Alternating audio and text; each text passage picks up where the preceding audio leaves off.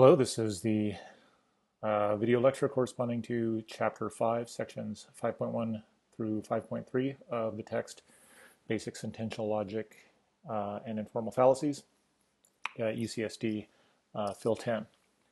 So the topics the main topic I'm going to talk about right now is informal fallacies. So chapters 1 through 4 discussed primarily formal aspects of understanding arguments. And we're going to now talk about some informal aspects, often called informal fallacies. I'm not a big fan of that name for reasons it'll come up, but this is the topic. What are informal fallacies? Well, one way to understand what's going on with informal fallacies is that they are common errors of reasoning where the problem is not a formal problem, or at least not a formal problem that can be diagnosed with the tools we developed in chapters 1 through 4. In some cases, more sophisticated formal tools might be able to address some of these, but with the stuff we've developed in 1 through 4, all of the things here count as informal fallacies, and a lot of them are going to be informal fallacies regardless of the kind of formal tools one brings to bear on analyzing the argument. Now, what makes informal fallacies powerful? Powerful in the sense that they're able to sort of mislead people effectively, is that they're often related to patterns of reasoning that aren't problematic. And this is something that's going to come up again and again in various examples. If something was just erroneous and there was no reason to think it might be good, people probably wouldn't believe it. It's because there's usually something vaguely related to that pattern of reasoning that is good or is relevant that would make that reasoning a good piece of reasoning. That's why people get suckered in. And like I said, this is going to come up quite a bit in some of the examples. I want to point these out. Well, we have two chapters in the text that are going to discuss informal fallacies, and they're divided into, chapter 5 and chapter 6. And roughly speaking, we're going to divide these into two different kinds of informal fallacies. For the most part, it doesn't really matter how they're divided. The analysis and everything is going to work the same way. But we can sort of divide them in this way. In chapter 5, which is I'm going to talk about in this video, are fallacies of relevance. And these are where there is some premise in an argument or some consideration is offered that is, strictly speaking, irrelevant to the conclusion. Okay? Now you can see why that would be fallacious. However, it ends up looking like a good piece of reasoning because if someone's not thinking clearly, it might seem as though that consideration is relevant. Okay? The next chapter, chapter 6, we'll be talking about fallacies of weak induction. And in these cases, the problem isn't that the considerations or the premise or premises are irrelevant completely. It's a little more subtle. They are relevant. It's just that at best they provide weak inductive support for the conclusion. But they might give the impression of providing strong inductive support and thus the impression of providing a good argument. So what I want to do now is start going through some examples of informal fallacies. And then we'll revisit this question, these issues later. But it'll be easier to understand what's going on once we have some examples under our belts. So a lot of what's going to happen in chapters 5 and 6 is going to follow this pattern. I'm going to give you a name for an informal fallacy and a definition. And then we'll see some examples of that fallacy in action. Both examples that exemplify the fallacy as well as things that might look like they're examples of the fallacy but really aren't. Because it's important to be able to distinguish those. So the first one we're going to talk about is the genetic fallacy. Now, here's the definition. Genetic fallacy is committed when someone attempts to criticize an argument or view or theory, not by dealing with it directly, but by citing its perhaps questionable origin. Okay, so roughly, I have an opponent, some position I'm arguing against. Instead of arguing against that position directly, and it'll be clear what that means in a minute, instead I only make some appeal to where that position came from. Okay, for example, did you see the governor's plan for bolstering the economy? Most people don't know this, but the plan is from Sun Tzu's The Art of War. I don't think it would be a good idea to plan our economy according to ideas from a book about war. Okay, so in this passage, sort of thing you might hear in discussion, a political discussion, or a letter to the editor or something like that, there's a proposal on the table. In this case, it's the governor's economic plan.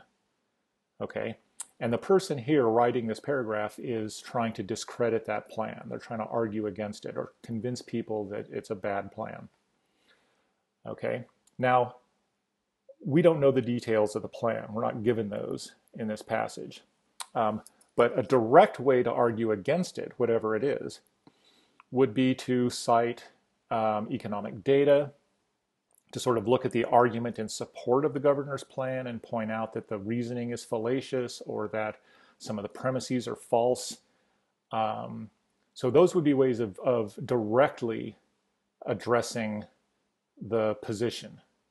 Okay, you are dealing with its data, you're dealing with its reasoning, you're dealing with the premises that are involved in supporting its conclusion and maybe showing they're false. Those would all be ways of directly addressing that. None of that's going on here.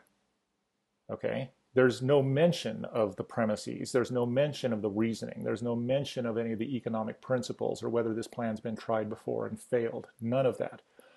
All we get is a statement of where it came from. Okay, the origin. By the way, it's genetic fallacy because it deals with the genesis of an argument or a position.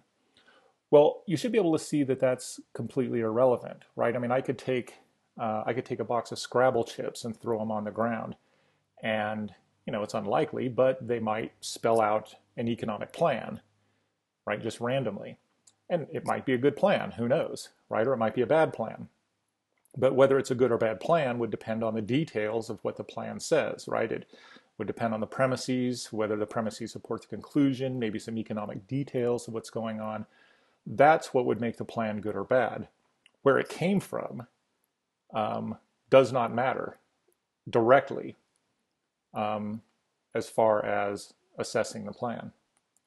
I'm going to talk a little bit more about that in just a second because you might think, someone might reasonably think that it could be relevant, and I'll talk about that in just a second. But let's see. Well, first I want to talk about some details about how to analyze informal fallacies. So now we have an example of an informal fallacy, a definition, and a piece of reasoning that commits that fallacy. So now what I want to do is backtrack a little bit and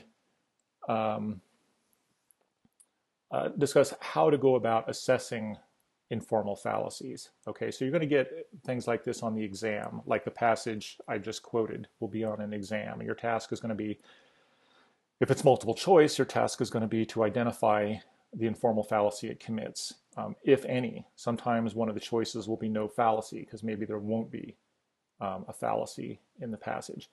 Sometimes you might have to write an analysis, a few paragraphs analyzing the passage. I'll talk about that in a minute. But what's your approach? Okay, well, the first thing you need to do is ask yourself, does this passage contain an argument? Okay, not everything contains an argument, right? Some things people say aren't arguments. They're just a statement or a question or something like that.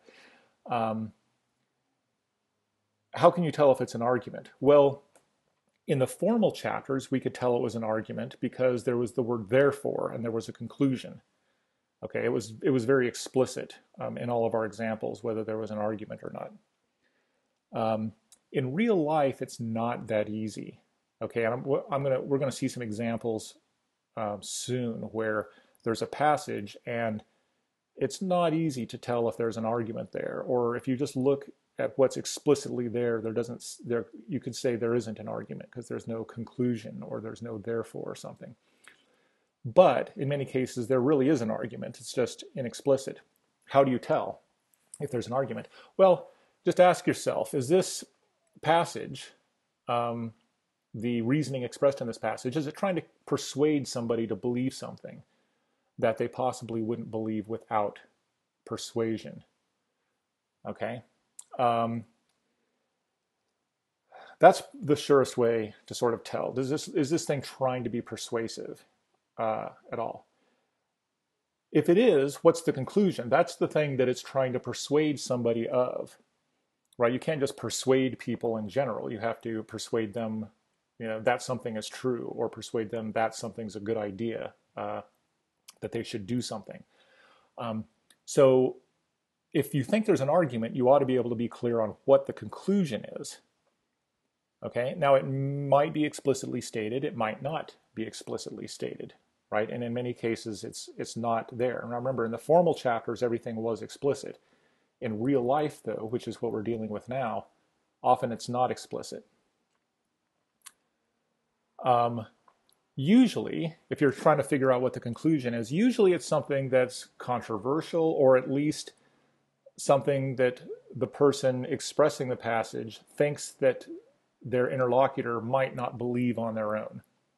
Okay, people don't usually spend a lot of time trying to convince other people of things that they already believe. Okay, I don't show up in class at 1 p.m. when lecture starts and spend a lot of time trying to convince people that it's 1 p.m. Okay, they believe that. I don't spend a lot of time trying to convince them that they're in a lecture hall. Okay, so typically an argument is the conclusion something controversial, or you might think that it's something that the person may not believe on their own. So let's return to this. Is there an argument? Okay, well, if there's an argument, there's a conclusion. What would the conclusion be? Well, this is already, we can see it's messier here than in the formal stuff, because if you look at the last sentence, I don't think it would be a good idea to plan our economy according to ideas from a book about war. Strictly speaking, what this is saying, what the person is saying, is they're telling you something about themselves, right? I don't think this would be a good idea. Okay, I don't think vanilla ice cream tastes as good as chocolate. I don't think I get enough sleep, right? They're just, this person's just reporting on their own ideas about things. But clearly that's not what's going on. Really, it's close. What's explicitly stated is very close to what's implicit here. What's implicit, the real conclusion is that this isn't a good plan. It's not just that I don't think it's a good plan, but it isn't a good plan. Okay. How do you know? Well, it's sort of common sense. Okay, I'm sorry, but it's just real life. It's messy. You kind of have to use your contextual knowledge and common sense knowledge sometimes. Okay. So the conclusion, that's about the conclusion. It may not be explicitly, it might be explicitly stated, it might not. There might be something that's close to an explicit conclusion, like there was in the passage we just read, sometimes not. What are the premises? Well, some or even all of them might not, well, I don't know about all, but certainly some of them might not be explicitly stated.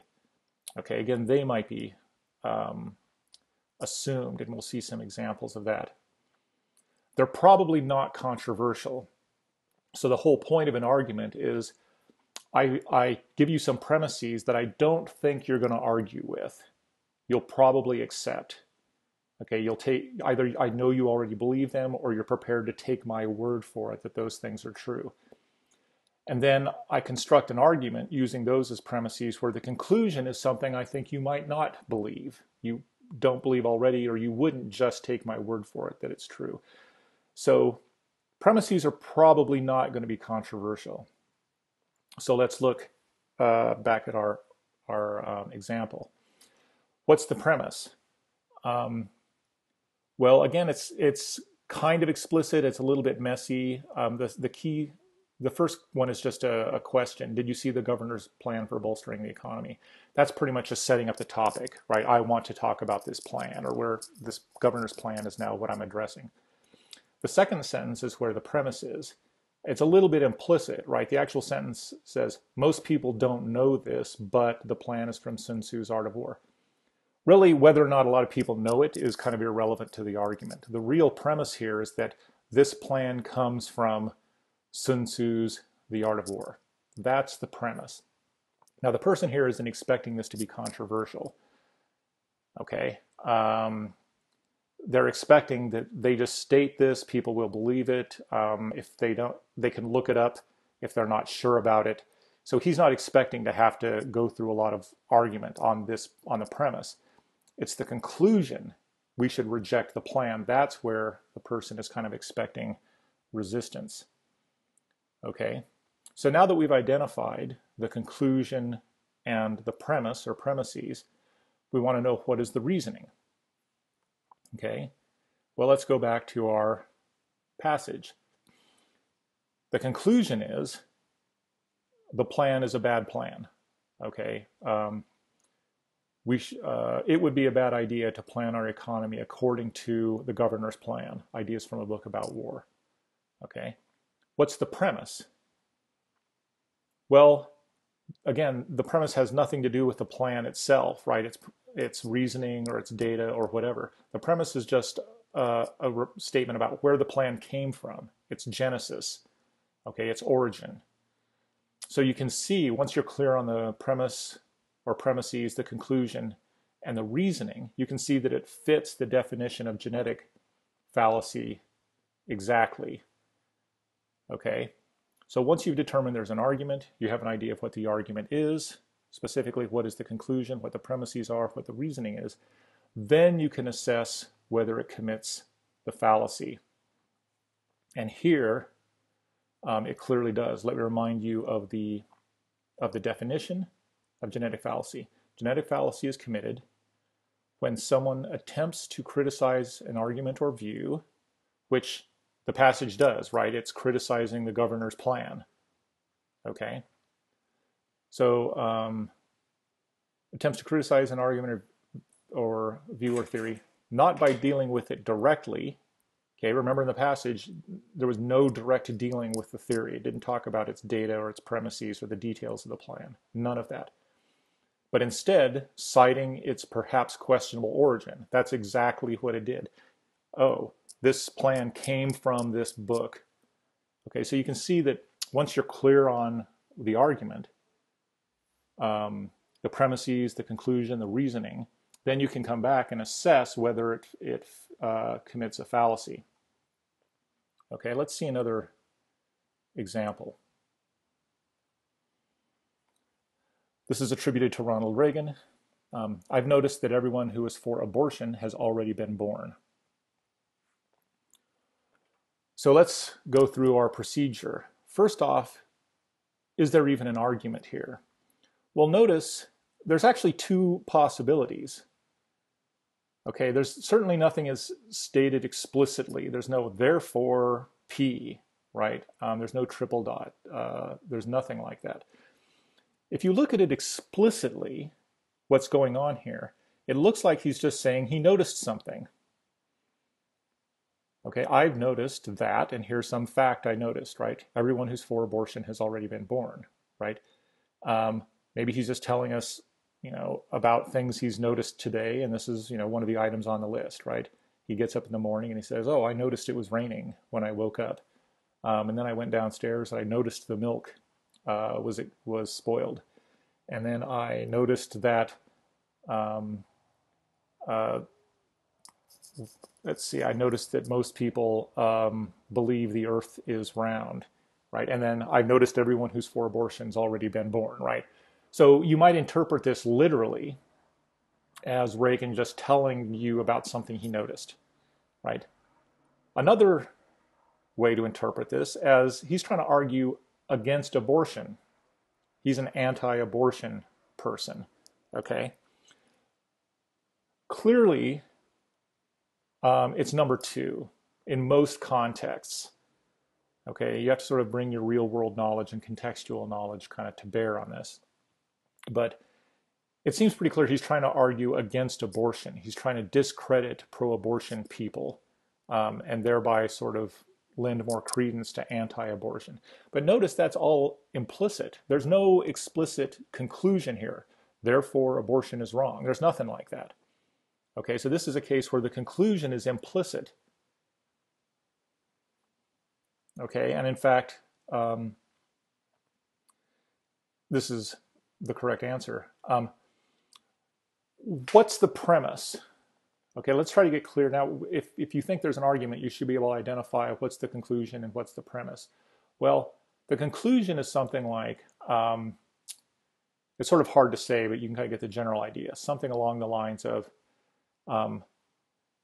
the pro-abortion arguments should be discredited or should be disbelieved or something like that. The premise is why, or what's the premise for that? Why should we believe that? Well, because the arguments come from a certain group of people. What group of people? People who've already been born. Now, the reasoning is kind of weird here. It might be something like, look, if you're like Reagan, here's how you might be thinking of this. Abortion is a policy that commits a certain kind of violence on some people. So if you think a fetus is a real person, you think abortion is murder, and that's a kind of negative thing that is kind of inflicted on some people, okay, the ones who are aborted.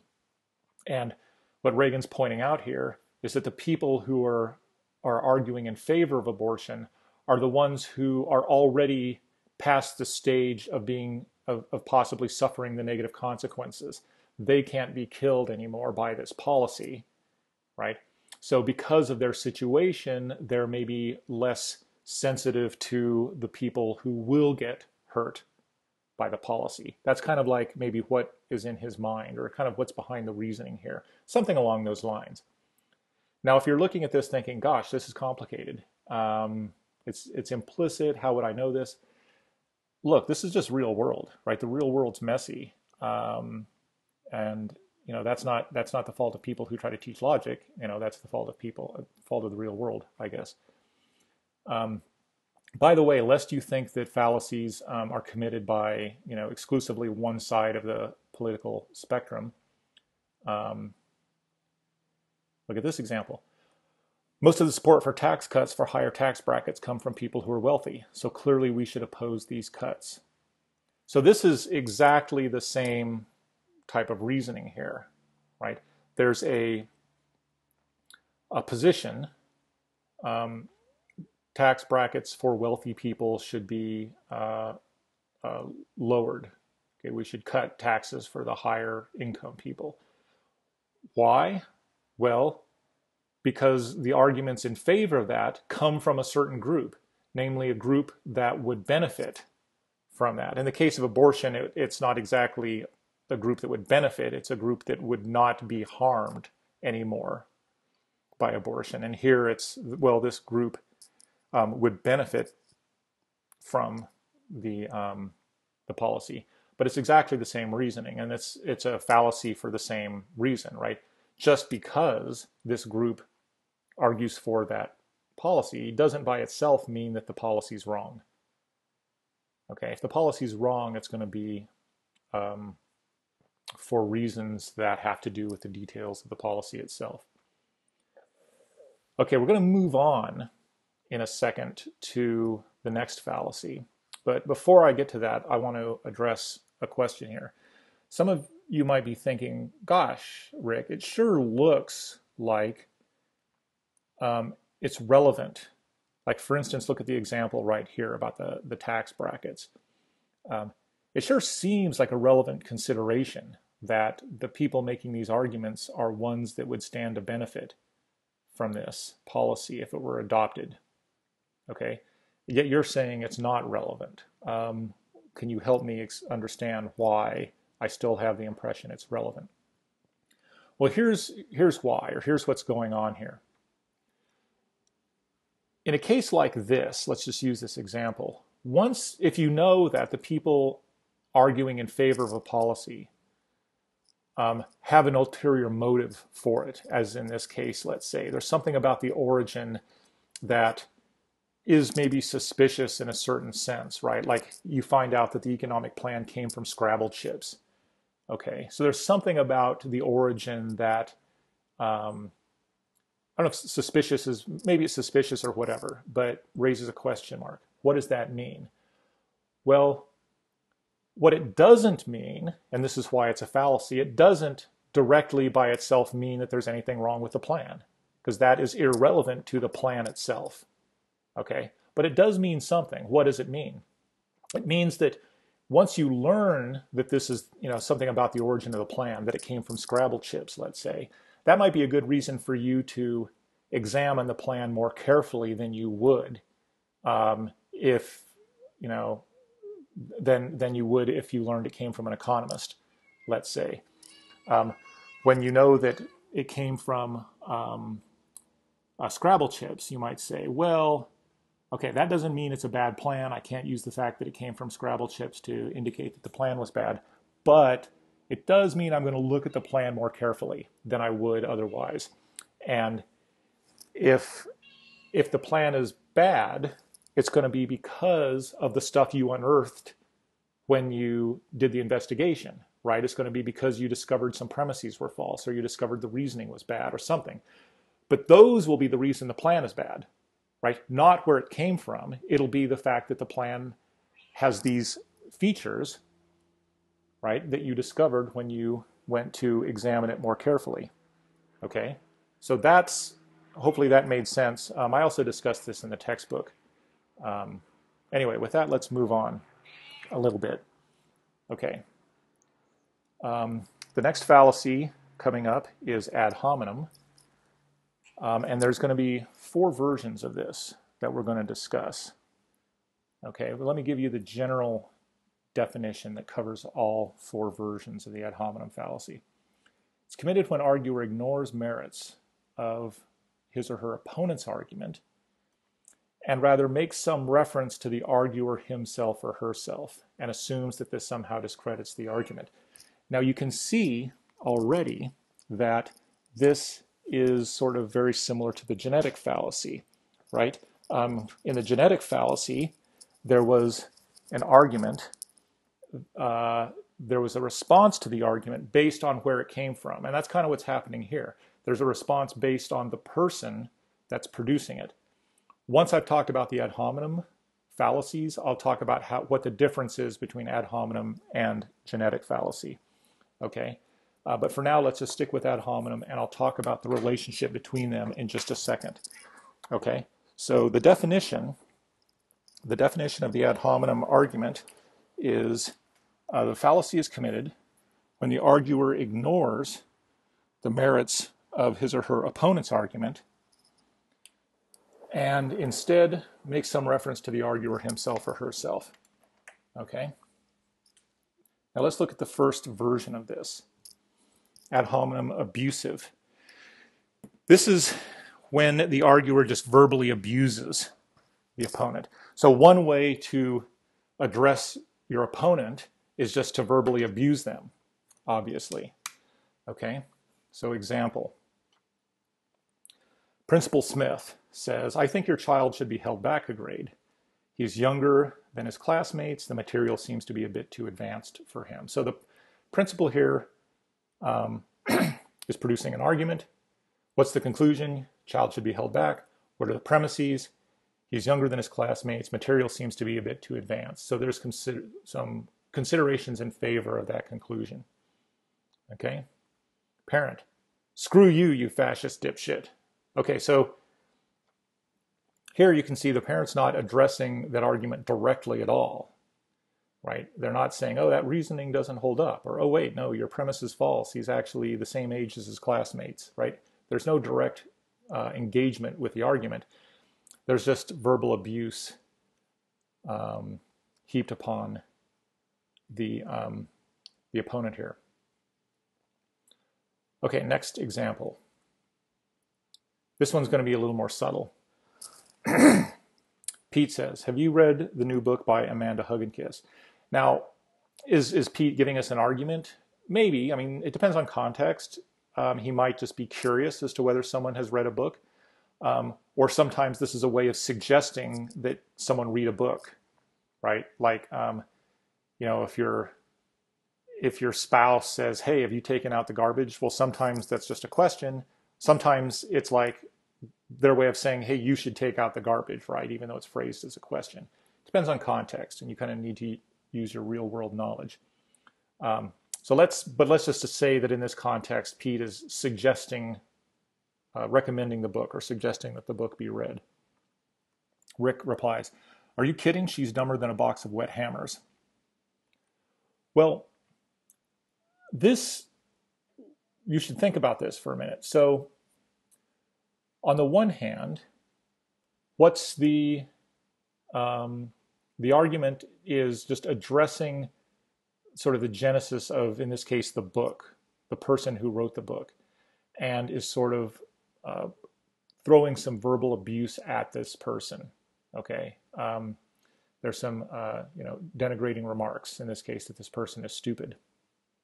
Now, you might recall, so it fits the pattern for ad hominem abusive, okay? But you might recall earlier on, I said that part of the analysis is first you identify, you do all this stuff. Is there an argument? What's the conclusion? What are the premises? What's the reasoning? Does it fit the pattern of one of the fallacies? But then you need to ask a further question. Is it really fallacious? Okay. Now, in this case, I think it's not really fallacious necessarily. Why? Well, because whether or not an author of a book is, super dumb, that might be a relevant consideration to whether or not you want to read the book. Okay? Compare this to this argument. Okay? Here, even if what the parent is calling the principal a fascist dipshit, right? Even if that's true, right? The sort of content of the property that the parents are attributing to the principal, even if it's true, that's irrelevant to whether or not your kid should be held back a grade, right? The considerations have to do with whether the material's too advanced, whether they're younger than their classmates, whether the principal is a fascist, even if that's what the parent really meant to say, which they probably didn't. They're just using fascist as a general purpose, bad word. But even if it's true, you can see that it's irrelevant, right? That's why ad hominem abusive is a fallacy, right? The consideration is typically irrelevant to the conclusion. Sometimes, though, the sort of the property of derision, right? In this case, calling someone stupid, well, that could be relevant sometimes. So you have to ask yourself, once you've identified that it fits the pattern, okay, the person's just making reference to the arguer is making reference to the person who produced an argument or position or something. They're heaping abuse upon them. So it fits the pattern of ad hominem abusive. You have to go back and then just ask yourself one final question. Is the abusive thing that they're saying, is it relevant or irrelevant to the conclusion?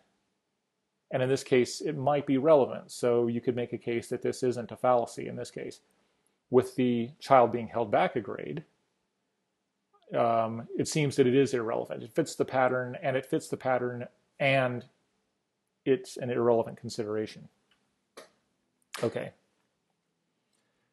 We're going to see more examples of this that will hopefully make it more clear, right? This idea of some kinds of reasoning fitting the pattern of an informal fallacy, but yet not being fallacious. This will come up time and time again. Next version of the ad hominem fallacy. Ad hominem circumstantial. Here's the definition. It's when the arguer, rather than addressing their opponent's argument, so again, you've got an opponent producing an argument, you don't address that argument directly. You merely point out that their opponent's circumstances, okay, typically, not always, but typically, circumstances that produce an ulterior motive may be influencing their position. Okay, let's see an example. This is from real life. So before I came to UCSD, I was at University of Pittsburgh, and there was a policy where once a year, all the faculty member had to fill out some forms detailing how they spent their time that year. Okay, and it was, another piece of paperwork, so people didn't like it. But this kind of argument came up a lot. I know that the administrator said that filling out all these forms was crucial to obtaining financial support for the university. But these forms take a lot of time. Of course, an administrator wants there to be more paperwork. Without more forms to process, they'd all be out of work. Okay, so here what's going on. On the one hand, you have an administrator or bureaucrat who's explaining why people need to fill out this paperwork. Okay, why? Well, because this paperwork is crucial for, the university to be able to obtain continued financial support from the state legislature, something like that. Okay, now someone who's supposed to fill out the paperwork is responding to that position, right? And notice they're not responding directly. They're not saying, well, in fact, the state legislature doesn't care if we fill out these forms. We get the same, funding anyway, right? They're not saying anything like that. So they're not addressing the actual argument. What are they doing? Instead, they're saying something about the person making the argument. They're saying something about the administrator. What are they saying? Well, they're saying, look, the administrator's job requires that there's a lot of paperwork. So the administrator has an ulterior motive for wanting the conclusion to be true. They have an ulterior motive for wanting it to be necessary that these forms get filled out. Okay? And then once the ulterior motive is pointed out, the person acts as though this discredits the original argument. Okay, which of course it doesn't, right? Just because someone has an ulterior motive for wanting a conclusion to be true doesn't mean that their argument's bad. Okay, we're going to see examples of this coming up, but notice that if the police showed up at your house tomorrow and accused you of murder, and you provided an argument as to why it couldn't be you could say something like, well, look, my conclusion is I'm not the murderer. Why? Because the murder happened on Sunday, and on Sunday I was out of town, and I've got all of this proof that I was out of town. So you produce an argument why you couldn't be the murderer. Well, of course you've got an ulterior motive for wanting that conclusion to be true, right? You won't get, sent to the electric chair, right? But that doesn't mean that your argument's bad just because you have an ulterior motive for wanting the conclusion to be true or wanting people to believe the conclusion, right? So just because someone has an ulterior motive doesn't mean the argument's bad. If the argument's bad, it's going to be because it's got false premises or something along those lines. Let's see another example. Senator Kahalik has argued persuasively in favor of federal subsidies for dairy products, but the senator comes from Wisconsin, which has a huge dairy industry. So of course she would argue for that position. Therefore, it seems reasonable to vote the subsidies down. What's the conclusion? We should vote the subsidies down. Okay? It's not we should more carefully look at the proposal because there's an ulterior motive. That might be a reasonable thing to do once you find there's an ulterior motive, is look more carefully at the argument. But that's not the conclusion. The conclusion is the argument's bad. We should vote it down. Why? Well, they're merely saying something about the person who's arguing in favor of the subsidies and pointing out that this person has an ulterior motive. Okay? Namely, their home state has a big dairy industry that would benefit from this legislation. Okay, next example. Ad hominem tu quoque. By the way, the Latin on all of these, ad hominem means sort of against the person or directed against the person. In this case, tu quoque means what that means is you too, or you also. Okay, and it'll make sense once we get the definition and see some examples. So here's the definition. It's when some person A, argues that an activity is wrong. Usually they're telling somebody else, hey, don't do some action, to B. So B, you shouldn't do something. And B responds by just pointing out that A does that thing themselves. They do it, right? So that's why it's tu quoque. Well, you do it too, right? You also. So here's an example. Parent says to their kid, you shouldn't smoke. It's bad for your health. Okay? So, conclusion, you should not smoke. It's a bad idea for you to smoke, something like that. Why? Premise, well, it's bad for your health. Okay, so there's the parent's argument. Smart-ass child responds, Dad, you hypocrite, you smoke 3 packs a day. Now this one's interesting to go through here. This is an example of something that's ambiguous, okay, because there's a couple different ways to interpret what's happening here, or what the kid is trying to say. If you look at it literally, what the kid is saying is that, look, Dad's a hypocrite. Okay? Conclusion, what's the kid's conclusion? Dad is a hypocrite. My father is a hypocrite. What's my premise for that? What's my reason for thinking that? Well, because he's telling me not to smoke, but he smokes himself. Okay, and that's pretty much the definition of hypocrite, right? That's a really good argument for calling someone a hypocrite, is pointing out that they do something that they tell other people not to do because it's a bad idea. Okay? There's another way, though, to interpret what the kid is saying here. You might say, no, what the kid's conclusion is that it's okay for the kid to smoke. The kid is basically trying to establish that it's all right if I smoke. Okay? Now notice that's a completely different conclusion. Right? The conclusion about hypocrisy, that's a conclusion about the father's, psychology, his psychological state, right? Whether he's a hypocrite or not. That's a psychological feature about the father. Okay? The second possible conclusion is about actions that are or are not good actions for the kid to do. Completely different conclusions, right? They're about different people. They're about different kinds of things. One's about a psychological feature. One's about activities that are good or bad, healthy or unhealthy. So they're totally different conclusions. What's the argument for the second conclusion? So suppose we think the kid's making the second argument, right? What's the argument here? Well, my dad says I shouldn't smoke, but he smokes. Therefore, it's okay if I smoke. Well, if that's the kid's argument, if that's kind of what's in his head or how he's thinking this is supposed to go, then it's a clear ad hominem tu quoque fallacy, right? He's trying to justify his own actions against criticism of those actions simply by pointing out that the person making the criticisms does that action themselves. And if that's the argument, it's fallacious, right? It's whether or not the dad smokes is irrelevant to whether or not it's a good idea for the kid to smoke, right? It's not like, smoking could be bad for my health, but if my dad smokes, then all of a sudden, the medical facts are different. Now all of a sudden smoking's good for my health, right?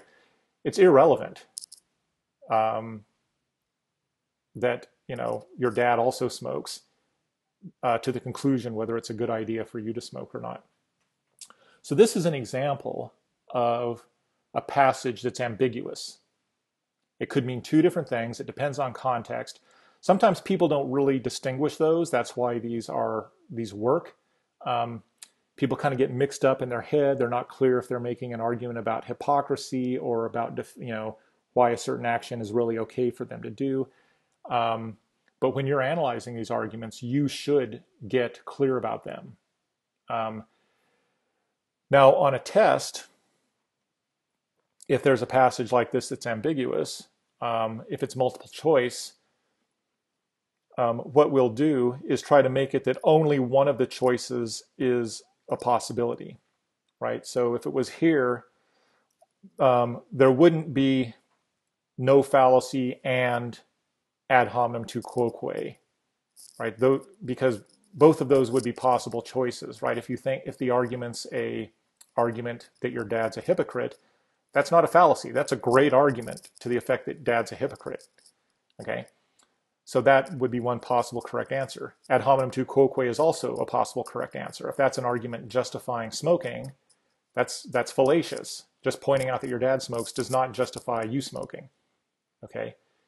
So since both of those are possible answers, they wouldn't both be options on a multiple choice. We would only give you one of those, and the other three would be things that couldn't possibly be right. If it's an essay question, then what you should do in a case like this is say, that it's ambiguous. Say, well, the passage, you would write it out this way. The passage is really, could be interpreted two ways. On one interpretation, the kid is just arguing that the dad is a hypocrite. And this argument is actually not fallacious at all, because whether or not the dad does things that they tell other people not to do is relevant to whether the dad's a hypocrite.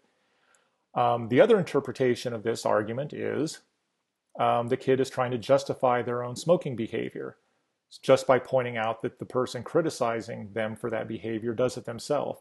And if that's the argument, then it commits an ad hominem tu quoque fallacy. And you just write that out, right? And then the person grading it would read it, and they would say, okay, this person who wrote this exam knows what they're talking about, and they would give you a lot of points. Okay, let's see another example of ad hominem tu quoque.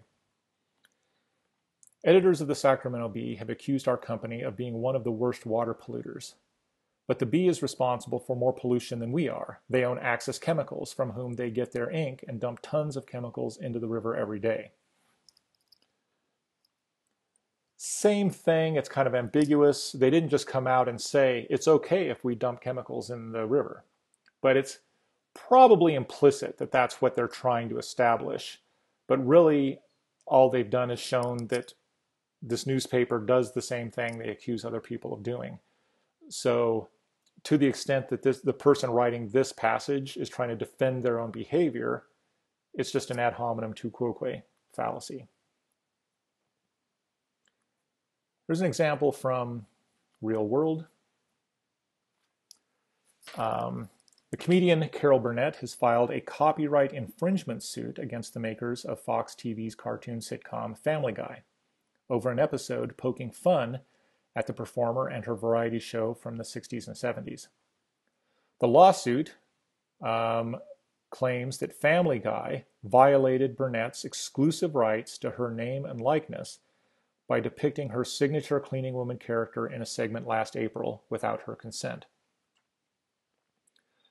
The suit seeks $2 million in damages, says that the episode used a slightly altered version of the copyrighted musical theme without permission. A spokesman for 20th Century Fox, which produces Family Guy, said on Friday the suit was without merit. References to Burnett and her show in an 18-second sequence were just parody. And here's the crucial bit. This is the studio spokesperson again trying to defend themselves against this claim of copyright infringement. Here's what he says. Family Guy, like the Carol Burnett Show, is famous for its pop culture parodies and satirical jabs at celebrities, the studio said. We are surprised that Ms. Burnett, who has made a career of spoofing others on television, would go so far as to sue Family Guy for a simple bit of comedy. So notice again, you have to sort of look at this in context.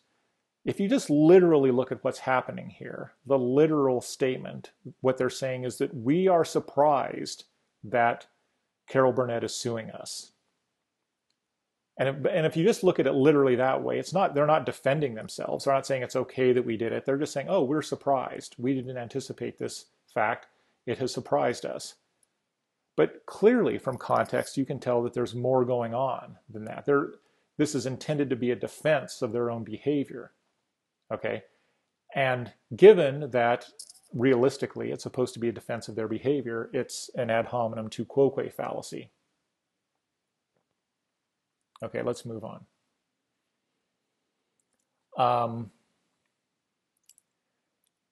Ad hominem association.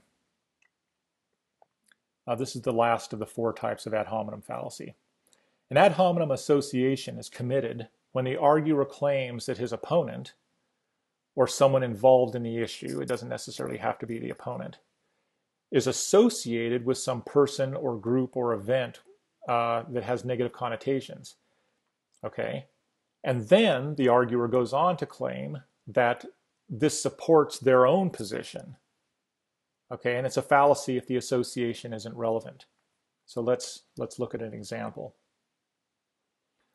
Barbara has argued that we should protect the rainforest, since allegedly if we do not, then we will be causing damage to the environment. Okay, so at this point we have an opponent, Barbara. Here's an argument. What's the conclusion? We should protect the rainforest. Why? Because if we don't, it's going to damage the environment. So, you know, this person has a position, okay, and we're going to try and, now I'm going to argue against it, or the person writing the passage. Let's continue.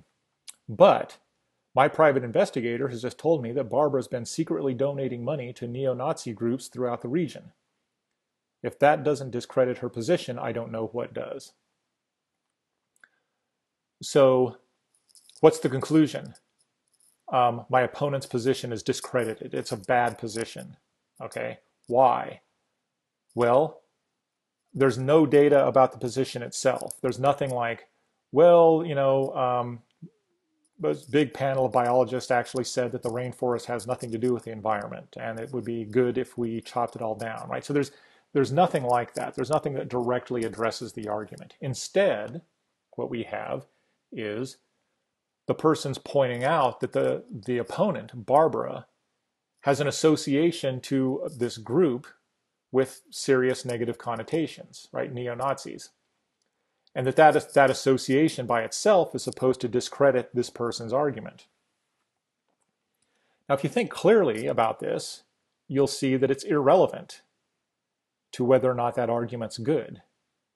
Okay, whether Barbara is a neo-Nazi or a Republican or a Democrat or, you know, whatever, doesn't matter what it, that's irrelevant to the argument, right? Either the premises support the conclusion about the rainforest or they don't. Okay, now here's where one of the things that I think maybe people get mixed up about. It's clearly maybe relevant to other things, right? You might all of a sudden not think Barbara's a very nice person or whatever. So it's not that it's irrelevant to every possible consideration that you might have when thinking about Barbara. It's just that it's irrelevant to this issue. Okay, that's what makes it a fallacy. So compare it to this, the next different argument. Barbara has argued that she would be a good choice for mayor since she is unbiased and would help fairly ease racial tensions in our city. Okay, so now Barbara's our opponent. She's made an argument she would be a good choice for mayor.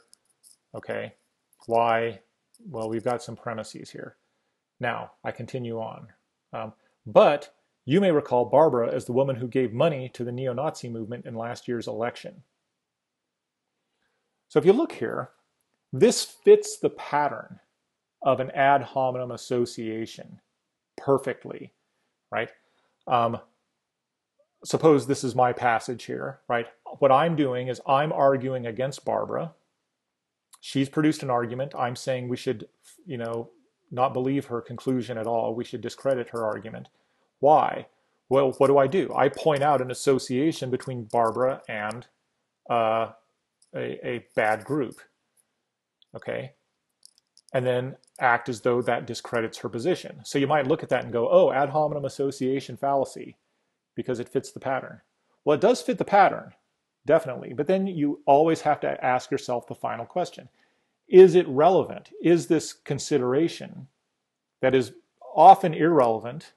It could, you know, usually associations are irrelevant to the arguments people make, but not always. Is it relevant in this case? Well, it sure is relevant, right? The fact that she has financially supported neo-Nazi groups, that's really relevant to the conclusion as to whether she'd be a good choice for mayor. Okay? So in this particular case, this is an example of one that fits the pattern of an ad hominem association fallacy. If you go through all of the steps, is there an argument? Yes. What's the conclusion? The conclusion is that my opponent's argument is flawed. What is my premise for that? Well, my premise is just that my opponent is associated with a group that has negative connotations. Fits the pattern perfectly for ad hominem association. But you always have to ask yourself that final question. Is it really a fallacy? These are fallacies of relevance. So is that association relevant to the topic? Okay. In the case of the rainforest, it's not. Okay. Whether or not she donated money to neo-Nazis is irrelevant to whether or not damaging the rainforest, damages the environment. It's an irrelevant consideration. In this case, it is relevant, right? Whether or not she would be a good choice for mayor, if that's the topic, whether or not she, is pro neo-Nazis, that's incredibly relevant. So this would be no fallacy. Okay, final point before I close out this video. You might have noticed that the ad hominem fallacies and the genetic fallacies are very similar. In fact, they're so similar that if you go back and look at some of my examples of the ad hominem genetic fallacy, let me call up one or two of these examples here.